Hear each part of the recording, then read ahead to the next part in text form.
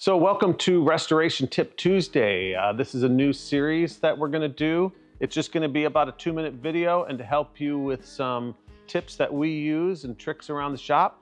So today we have putting on hardware. And one of the things that we like to do before we put the hardware on is to take a little bit of wax and put it on the bottom. But if you've ever had this problem right here where you've taken a piece of hardware off and it removed some of the varnish.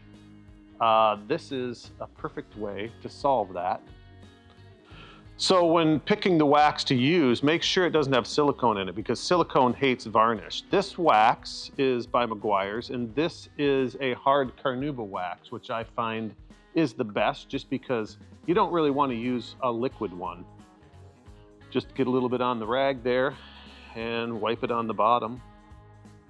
You don't need very much at all. That's all you need. And then go ahead and screw in your hardware like you normally would. So the next time you take it off, it won't stick to the varnish and the varnish won't peel off.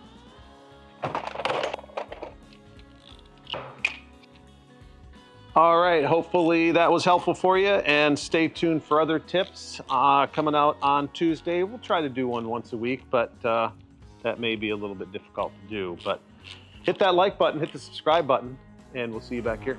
Bye.